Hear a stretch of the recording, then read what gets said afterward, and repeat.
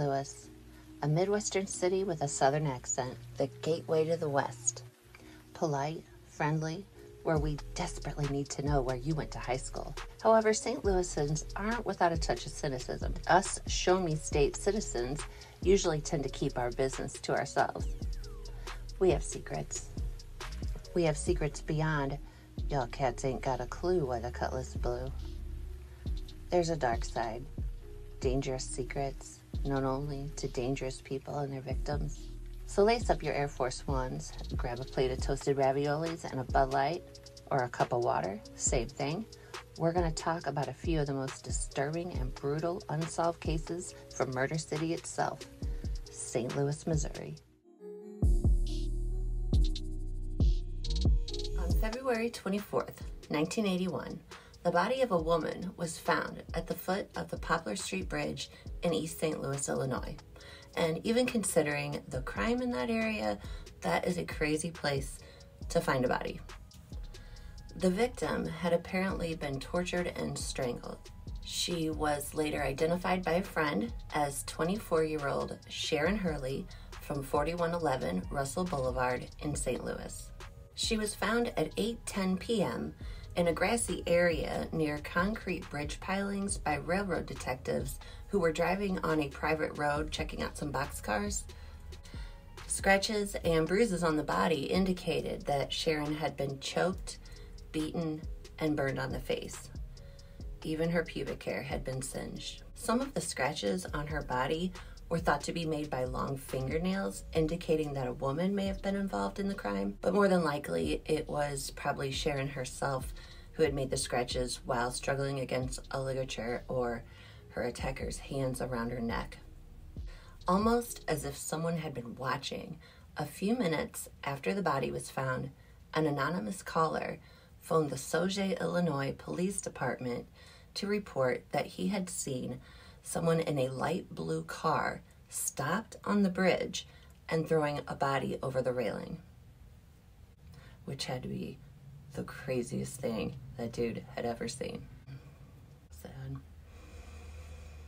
Traces of blood were found on the eastbound bridge railing at the southbound Illinois Route 3 exit to Cahokia. And I think what makes it even stranger is that is very trafficky. There are several exits that lead from the Poplar Street Bridge. The Cahokia exit is a little more narrow with most of the lanes going north. So for someone to stop right there, it had to block up traffic for a while. An autopsy indicated that Miss Hurley was killed by strangulation and not from the fall from the bridge.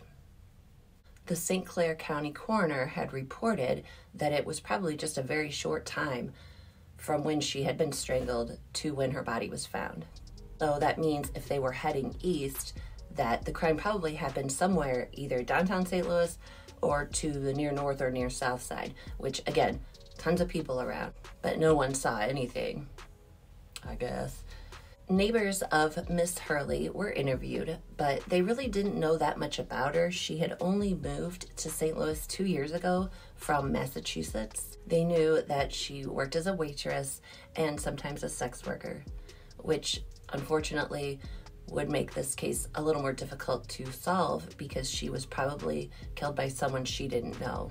Miss Hurley had a 6-month-old daughter at the time of her death. Her daughter is grown now, and she has no memories of her mother's voice or her face, but she's still looking for answers. She runs a Facebook group called Justice for Sharon Hurley. She had been active about 10 years ago on web sleuths, and she seemed to be getting stymied. They weren't even sure what jurisdiction the murder fell under. She had also reported that there were several records that were actually stuck in an abandoned building in East St. Louis that no one could get to. Her daughter lives in Massachusetts now, so it's probably even harder for her to get her hands on any information or to get any help, which is really sad. There are no suspects, and the anonymous caller who had reported seeing someone in a light blue car throwing a body from the bridge has never been identified. It might seem strange that there was only one phone call, considering it was in the evening, early evening, there should have been tons of people around. Cell phones weren't a thing, and That's kind of just how it went back in St. Louis in the 80s. See something, don't say nothing. And it doesn't appear that this cold case is actively being worked on, and anyone involved in the murder could be long since deceased or moved from the area. So unless someone acting on their conscience calls a tip into the police, this case may never be solved. On February 1st, 1968, two local men decided to go fishing. One of their favorite spots was out in St. Charles County at one of the several sloughs off the Mississippi River on Missouri Route 67, just across the Clark Bridge from Alton, Illinois. Not really having any luck, they decided to try another spot. But as one of the men were leaving, they caught something out of the corner of their eye. When he turned to look, he saw about 15 feet from the shore what appeared to be a black box tied with rope. So of course he moseyed over to check it out. And as it turns out, it wasn't a black box. It was a cheap black suitcase that had been tied with blue clothesline rope. And two barbells had been tied to that rope. Inside, he found the decomposing body of a child, a toddler, 2 to 4 years of age, clad only in white underwear. She had also been tied up with the blue clothesline, and 2 more barbells had been attached to that rope. An autopsy was performed upon the body of the little girl with the long strawberry blonde hair upon being brought to the St. Charles County Medical Examiner's Office. They learned that Jane Doe had died a few weeks to a month prior to being found, so probably late 1967, early 1968. There were no signs of trauma to the body, and the body did start to show signs of discoloration. And while the autopsy failed to disclose the cause of death, it had been deemed a homicide. While not a lot, there was a little water in her lungs, which hadn't ruled out that she had still been alive when she'd been tied up in that suitcase and callously dumped in that lake. Following the autopsy, Don Mobley of St. Louis asked the St. Charles police officers if he could see the body. He thought Jane Doe could be his missing 3-year-old daughter. His daughter Teresa and another sibling had been taken by his estranged wife when she disappeared to be with another man.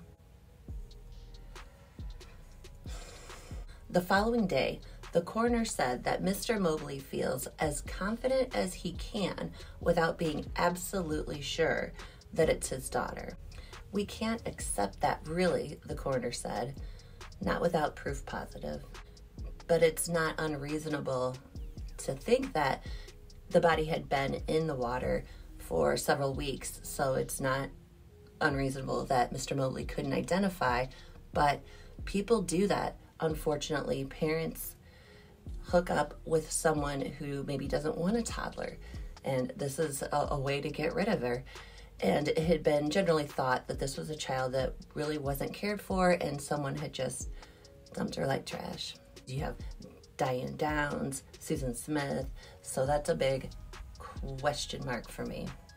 On February 7th, the still unknown little girl was buried in an unmarked grave in the baby section of the Oak Grove Cemetery. In 2015, investigators exhumed her remains in an effort to find more clues about who the little girl was and maybe how she died. Unfortunately, any DNA extracted was insufficient for profiling.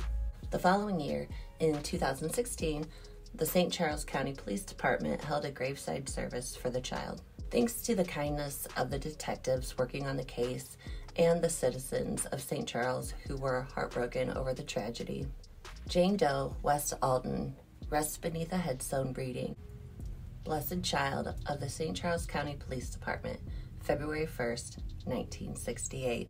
54 years later, Jane Doe, West Alton, remains unidentified. Although Linda Sherman had been missing for 5 years previously, June 28, 1990, 2 ladies lunching at the Casa Gallardo in Bridgeton, a St. Louis suburb, noticed a human skull appeared to be staring at them from the bushes. Although police were immediately called, the skull ended up on a shelf in the morgue after it was assumed that it was a prank and the skull came from a recent cemetery relocation project. Yikes. I'm surprised that really didn't happen. On April 22nd, 1985, Linda left work at the U.S. Government Records Center at 2:16 a.m. She returned to her Veneta Park home and fell asleep on the couch. Later that morning, her husband Don took their daughter Patty to school. Patty had noticed her mother lying unmoving on the couch and was surprised because her mother normally takes her to school, and she didn't even wake up to say goodbye to her. Don reported seeing Linda leave for work at 6 p.m., although no other witnesses reported seeing her leave the house at all that day. 5 days later, Linda's Volkswagen was found abandoned at Lambert Field Airport in St. Louis. Don theorized that Linda had ran off with another man, but Linda's family knew that she would never leave her daughter Patty, even though the marriage had apparently been on the rocks. 14 months after the skull was discovered in the restaurant in Bridgeton, an anonymous letter was sent to the Veneta Park Police, stamped in purple ink, and it said, "Bridgeton Police have L. Sherman's skull." Don. Forensic tests would prove that it was Linda's skull. Investigators believe Don Sherman exhumed Linda's remains so he could place the skull where it would be found. It was thought that Don needed his wife to be declared legally dead so he could get remarried.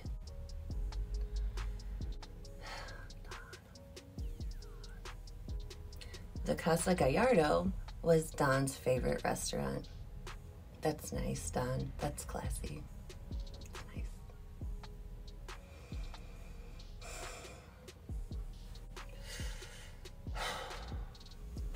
Don Sherman remains the prime suspect in his wife's murder, but without evidence, there have been no arrests.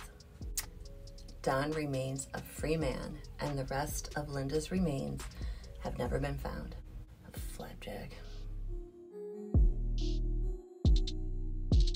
Heather Kullor was just 12 years old when she went missing on July 15th, 1999. Heather had been babysitting for family friends Dana Madden and Christopher Herbert. Dana had been at work, and Christopher was partying with friends. Partying with friends turns out to be making with friends in a nearby garage. Around 2 a.m., neighbors heard a baby crying out of control. They went to the apartment where Heather was babysitting, and they found Heather gone. A witness reported around midnight he was out walking his dog and he saw an unidentified man carrying a child about Heather's age wrapped up in a blanket. Dana Madden later reported a floral comforter was missing from her apartment. A small amount of blood was found in the apartment and it had been linked to Heather. I think that's a lot of clues. I think we know what happened here. Police believe Heather witnessed some illegal drug activity, possibly coming from the that was discovered in the garage nearby, and was then abducted and murdered. Heather has never been found, and no arrests have been made. The case remains unsolved. If you made it this far, you're bananas. Also, thank you. I wanted to make this video because these cases are so cold, and I worry the victims are long forgotten. But I feel like if someone is talking about them, then they're still here with us. So again, thank you. Hit the like and subscribe if you're so inclined. And remember to take care of yourself, look after others, because I do care about what happens to you. Goodbye.